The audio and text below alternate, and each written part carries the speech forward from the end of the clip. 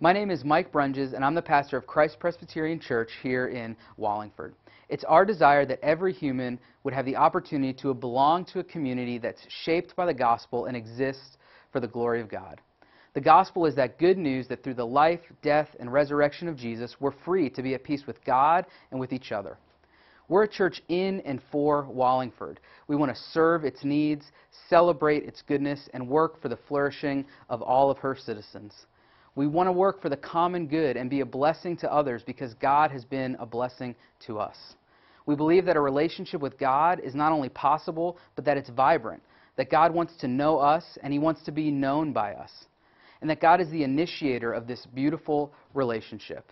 And He initiates this relationship not based on our works or what we've done or left undone, but on the grace and forgiveness offered to us through Jesus.